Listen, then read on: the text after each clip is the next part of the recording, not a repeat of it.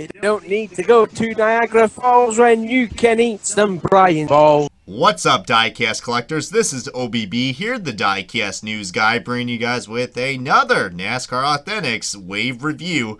And this is going to be on the 2019 Wave 3 official review, my thoughts and opinions. So guys, you guys probably already might know what's in this wave, considering that this wave was already leaked thanks to the release of the Riggstown Jr. Fifth Third Bank Ford Mustang diecast that is available at the Daytona 500 wave, which is now available at Walmart's, and also at the Roush Fenway Racing Store. And yeah, like I just said, I did mention and talked briefly about this wave on NASCAR Diecast News 209, but this is going to be my full out opinionated video of my of what I gotta say and what cars I'm really looking forward to in this wave. Speaking of that, guys, I mean, this is the wave, guys. This is the we got 10 new cars to be talking about, but 2 of them are trucks, guys. Yes, this is the wave right here that we finally got, the 164 trucks.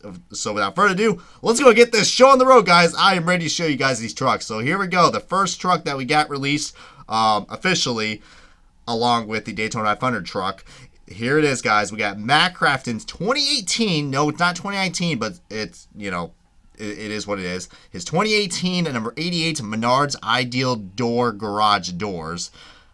Ford F-150, and it looks like this has the upgraded, the updated Ford F-150 grills as well. So that looks really nice. I mean, you know me, I'm a big fan of the Menards scheme, so this is going to be a great addition to go along with your Simon Pagenaud 164 Menards and the Ryan Blaney 164 Menards.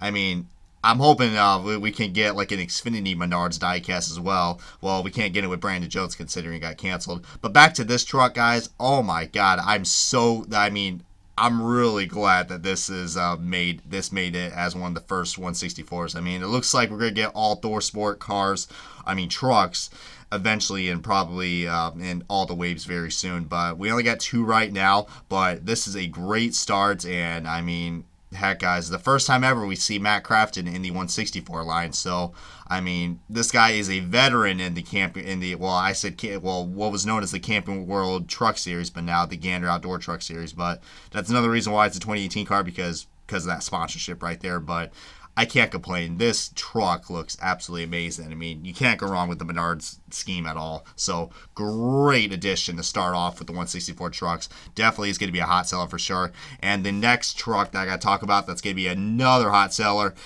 This one is going to be another exclusive, just like the Crafton truck. This is the first ever outdoor win that is going to be made in the 164. We got Chase Briscoe's number 27 Ford F-150 built Ford Tough truck. Wow. And yes, this is a race version, guys. This is the truck that he only ran. It's considered that, you know, Chase Briscoe had a really limited schedule in the truck series and the Xfinity series. So to see him go out and win in his only truck start for last year, wow. I mean, first of all, that was really impressive. And Lionel is making the 124 of this version, but I didn't think they were going to do this in the 164, but they did, guys. And plus, this is a Thor Sport truck after all, so, you know, that licensing really is working well. But man, I mean, I know we didn't get a good glimpse of the other side, but I'm sure the other side is going to be just completely damaged and covered in dirt.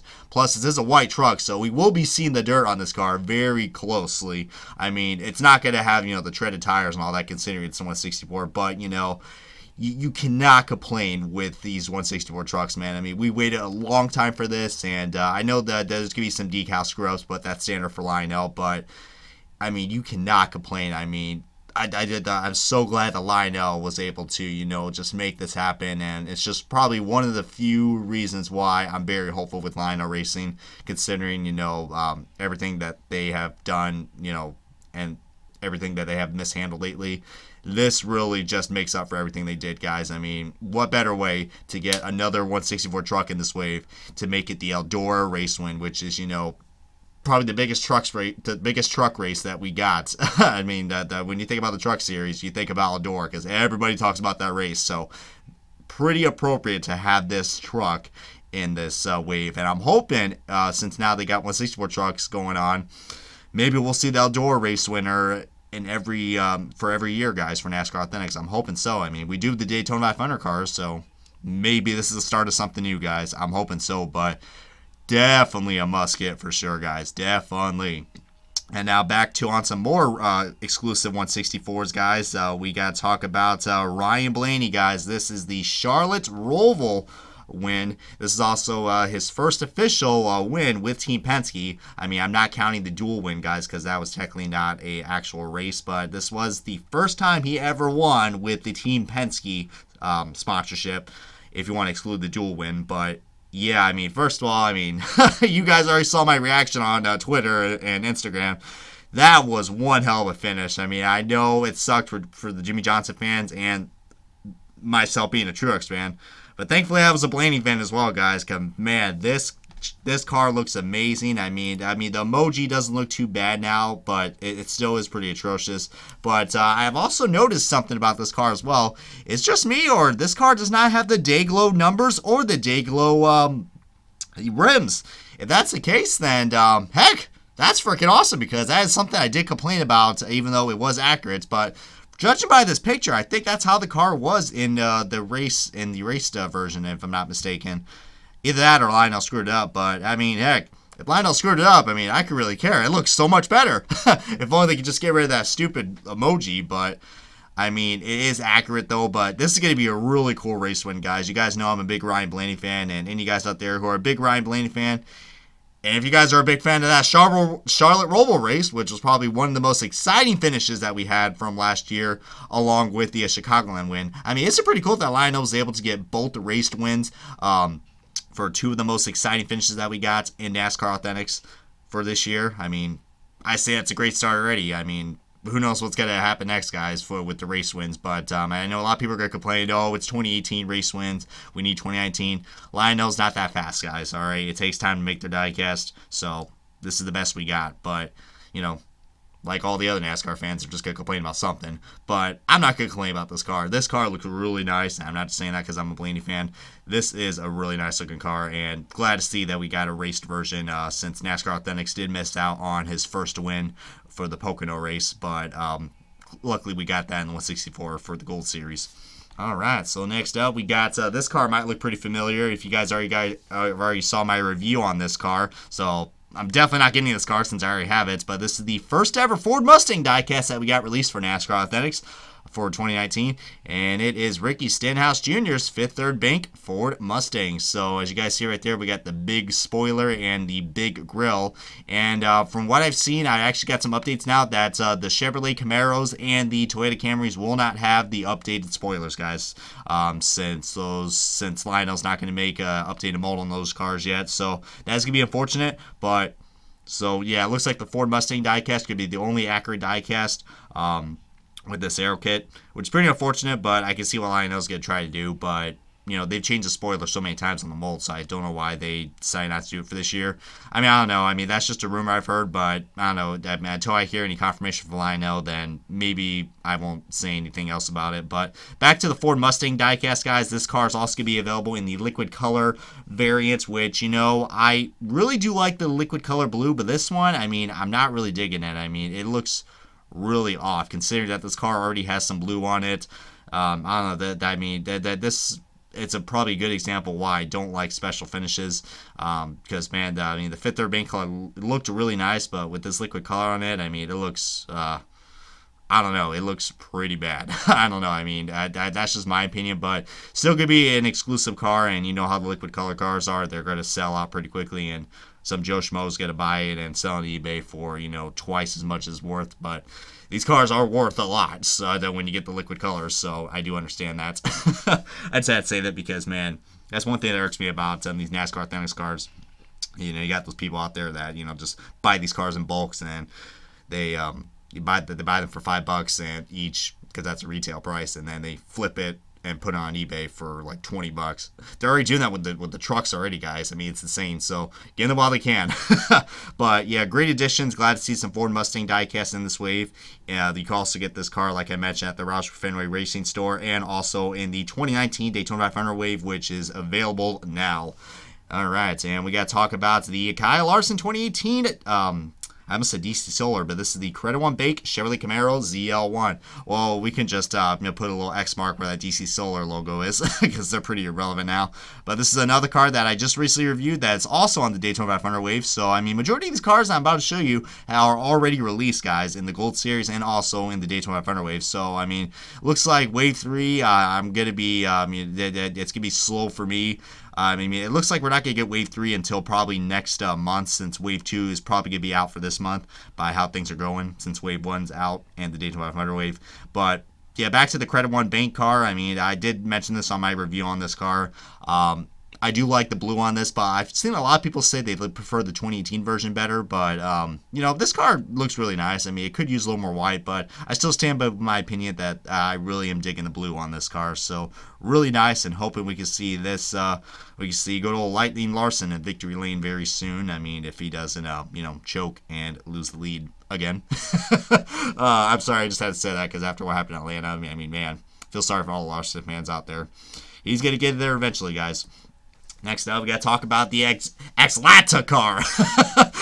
If you guys saw Rob's review on the I almost called this a Jeff Gordon car. Oopsie daisy. This is William Byron's 2019 X-Alta Chevrolet Camaro ZL1. Wow, that was already a fail waiting to happen. But, I mean, what can I say, guys? This is, I mean, as long as you don't get that screwed up X-Lata logo that Rob got on his review, I mean, I'm going to be looking out for this car. I mean, guys, if you guys end up finding this car and if they screw up if you guys end up getting the screwed up Exalta logo, then feel free to post a picture of it because I'll be looking for it as well, guys, because, you know, the Lionel fails are pretty hilarious when it comes to that. I mean, still is the funniest fail that we ever got from Lionel Racing by far. But, yeah, I mean, if you guys have missed out on this car already, especially with last year's, I mean, this is the updated version. Go ahead and get it. I mean, definitely a must get. If you got last year's, then maybe it'll be a pass, but, I mean, this is a hardcore William Byron car to get for sure. I mean, great addition right here for the William Byron fans. All right, we got also our Daytona 500 champion. We got Denny Hamlin. This is yet another car I reviewed, so that's also in the Daytona 500 wave. So, yeah, like I just mentioned, but really nice addition that we got. I mean, we got a new paint scheme for Denny Hamlin, and yes, he is running the same scheme with the other three cars. So the Fright, the Ground, and the Office cars are all going to look like this. Man, are we ever going to get back to the days where he's going to have different colors?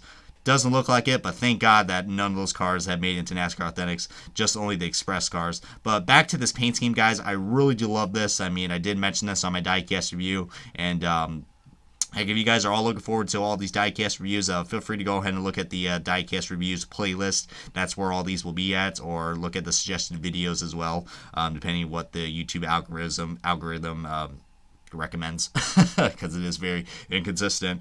But yeah, I'm getting a lot of Jason Leffler vibes from this car. I mean, feel free to comment below if you guys have any other comments to share about this Denny Hamlin car, because a lot of people got some really strong opinions about this paint scheme. I'm sure David Land likes this car as well, since, you know, Purple Fever.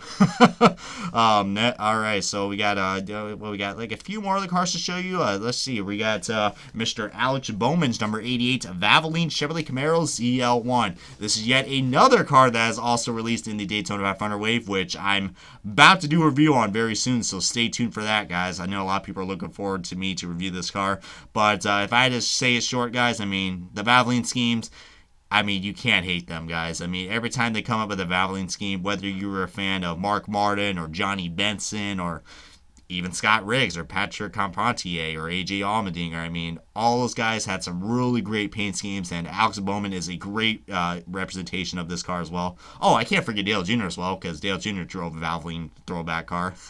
I mean, the one and only great Dale Jr. But, yeah, the Valvoline sponsorship, so glad that they have stayed with Henry Motorsports for quite a while now, and in NASCAR in general. One of the most long-time loyal sponsors that we got in NASCAR, and glad to see that they're still making some great paint schemes, because this one is really cool, and it's a shame it got canceled last year, but glad to see it in NASCAR Authentics form, and also in the Gold Series form as well. All right, I think we got one more card to be talking about, as I got a little tongue-tied right there. we got Kyle Larson's DC Solar Vegas Strong card that he drove at the 2018 Vegas playoff race. Now, this is a really cool car, and yes, it does have the playoff emoji and the playoff green splitter and spoiler, so you can definitely tell this is a playoff car. But you know, the playoff green really works well with this car, if I do say so myself. As you guys see right there, there's this is really cool. I mean, even though DC Solar is pretty irrelevant now after what happened, but that was cool that they were able to you know, pay tribute to that tragedy that happened with the Vegas shooting in 2017. I mean, still, I mean, that was just really great of them to you know, to support all those people that lost their lives, unfortunately, to that horrendous shooting. So, I mean, God bless those people, and it was cool to have all their signatures and all the people that you know, race supports and just send all their prayers to them. So, I mean, yeah, this was a really nice looking car. I thought they were going to make this race version by how the renders looked, but I guess it's not. I mean, it would have been pretty cool, but still can't complain though. I mean, this is I mean, I'm loving all the DC Solar cars that we got from last year. This actually, I believe this is the second time we've got a DC Solar car released, and probably gonna be the final time, considering that DC Solar is, you know, banned from NASCAR. Okay, considering that the FBI just, you know, put a rampage on their ass. But yeah, well, there goes my first cussing comment on this video, and probably the last one I'll do for quite a while. But yeah, guys, I hope you guys enjoyed this. Hope you guys enjoyed all this stuff I had to talk about of Wave 3. If I had to say, you know, is this my favorite wave that we got so far?